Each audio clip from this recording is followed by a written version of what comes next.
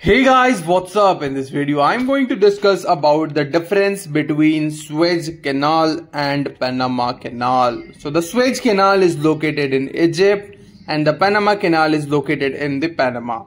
So the Suez Canal connects the Mediterranean Sea to the Red Sea, while the Panama Canal connects the Atlantic Ocean to the Pacific Ocean. So the Suez Canal is 120 miles long, while the Panama Canal is about 50 miles long.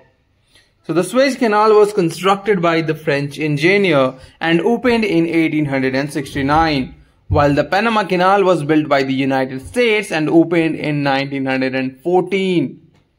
So the Panama Canal has locks to lift the ships up to the level of the Gatun Lake, whereas the Suez Canal doesn't have locks.